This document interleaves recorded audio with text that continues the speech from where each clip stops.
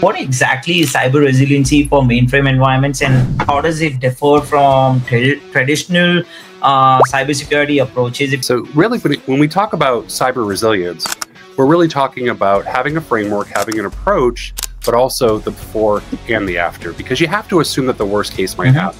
So in the land of cybersecurity for the mainframe, we still want to follow some traditional great models. Like we'll take NIST, for example, which is identify, protect, detect, respond, and recover. And as you can hear, like the first three of those are what are you doing before the incident occurs.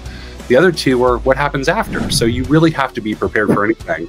But there's one more kernel to that. There's one more additional piece, and that's adapting.